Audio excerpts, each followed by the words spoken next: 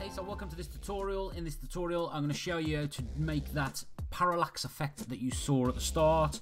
Now, parallax effect is just an effect that you create normally with one image, and you break it down into 2 or 3 layers, normally 2 layers, and you move them at the same time in different directions to give you the sort of movement or the appearance of it moving. Now, the way we're going to do it, I've seen lots of them in sort of Microsoft applications, if you will, using Photoshop and Sony Vegas, but I'm going to show you how to do it in Pixelmator and FCPX. So you will need Pixelmator and FCPX. If you haven't got FCPX, you can easily achieve this, the second part of it, in motion as well. So let's get on and do it. I'm going to do it with this lovely background image here of this car, and what I'm going to do is press Command plus on my keyboard just to zoom in, because I am going to cut the car out of this image. And the way I'm going to do that is with my tools here.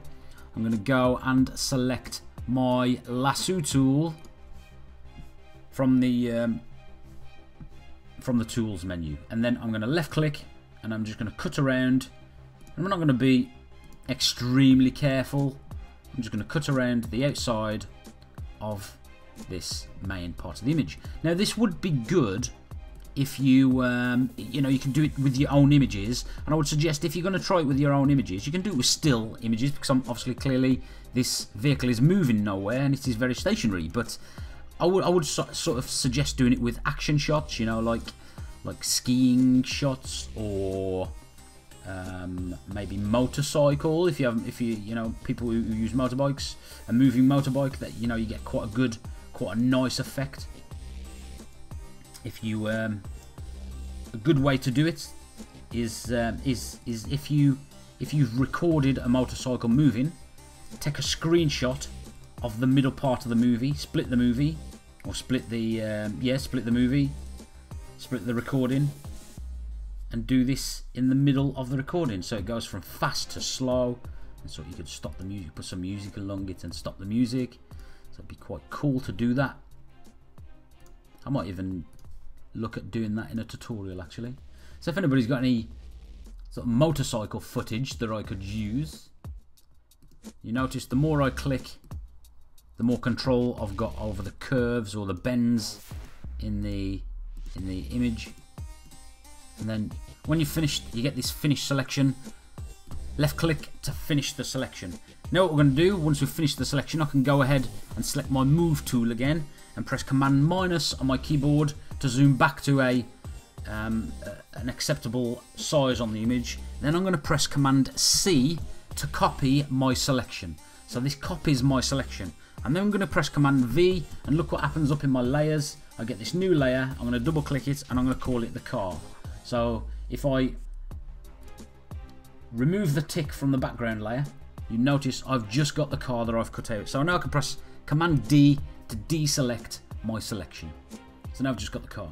So I'm going to highlight, or turn my background layer back on, turn my car layer off, and make sure I highlight my background layer in my layers pane. Otherwise I'm going to be editing this part, and nothing would edit because it's turned off. If it was turned on, it would edit, but if it's turned off, it won't. You won't be able to edit it anyway. So now with my background layer selected, I'm going to go to my repair tool, and I'm going to zoom in again. I'm going to go Command plus, and up here you'll notice that I can change the diameter of my repair tool. Once I've got it selected in my tools, I can change the diameter of my repair tool. I'm just going to zoom out a little bit so I can see all of the car. And again, this is not really careful, but I'm just going to go around the outside and cut out again, or highlight all of the car. And again, you would just do this with the main parts of your image. So it's just a bit like colouring in. However, on this colouring in, it doesn't matter too much if you go over the lines, but don't try and go, purposely too much over the lines. But it's fine to sort of go over a little bit. So I'm going to cut all of this out, or highlight it all.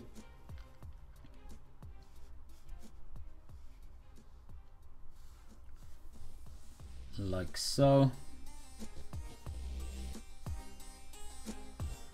I'm gonna do it just keeping my finger down on the left click. Again, if you're doing it on a trackpad, you need to use 2 hands on the trackpad, or likewise on the mouse pad. Just colour it all in nicely like this.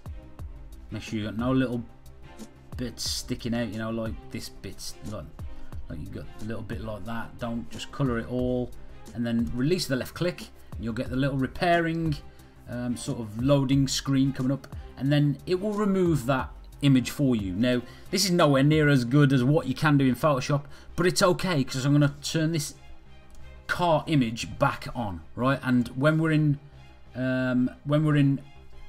using it as 2 images. So when we're in Pixelmator, sorry, when we're in FCPX, we can do a few tricks to get rid of these blurs, and you know, look, if you look closely, just the blur around the outside.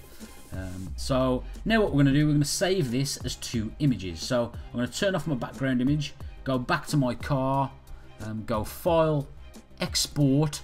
Now the main part of your image must, or the main part that you've just cut out, must be saved as a PNG.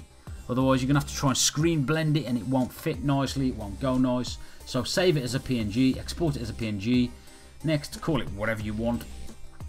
Maserati outline, PNG. Saving it to my desktop, export that. And likewise, then turn the car off, turn the background layer back on, and again, File, Export. Now you can do this one as a JPEG, just to make the file a little bit smaller.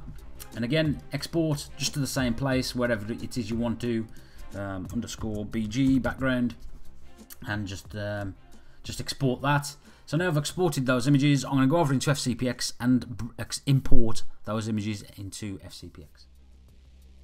So okay, here we are in FCPX, and you'll notice that I have imported both my images in. The way to import them, just press Command I on your keyboard, navigate to where you've saved them, and click import.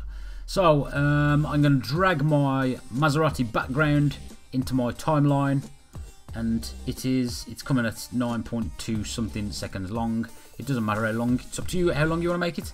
And then I'm going to drag the Maserati outline, and if it's not correct, just change the size or the length of what you want them to be.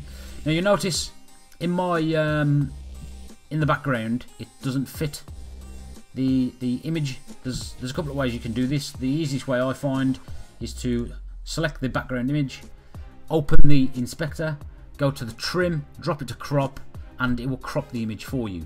But you notice it's changed the background image and not the car itself. So if you just do the same to the car, then it will put it back to its original image as well. So it will match the foreground image, let's call it the car, to the background image, the Maserati background image. So now, how to achieve the parallax effect. Like I said, it's moving 2 objects from the same image in different directions at the same time. So let's move the car first. So let's go to the transform tool, select the car here in the timeline, just move up a little bit in your timeline, select the transform tool, click plus, add a keyframe. To add a keyframe to the size of the car as it is, move up the way in your timeline, and then we're just going to drag these little blue lines and make the image bigger, like so, but not too much bigger. And then we're also going to move it slightly to the left, but just slightly to the left. Now with the background image, I'm going to scroll back to the start, highlight the background image. With the background image, I've still got my transform tool selected. I'm going to click plus, add keyframe, drag it up to the end of the timeline, and drag it out the way like so. So make it wider and higher, but not too much. If you overdo it, you won't get the correct effect. Now click done once you're done, and then just play through your timeline just to make sure that you're happy with the effect. And yes, we're happy with that effect, and it looks quite cool. Now there is a temptation to here start adding effects to the image itself. What I would generally do before I would add effects to the image itself, I would export it So it's one movie, or one image, one moving image, one parallax effect, and then I would import it back in and then add the effects to the image as a whole. And I think that's the most effective way to do it. So if you have any questions, please leave them in the comments below. I hope you found this helpful, and I'll catch you soon.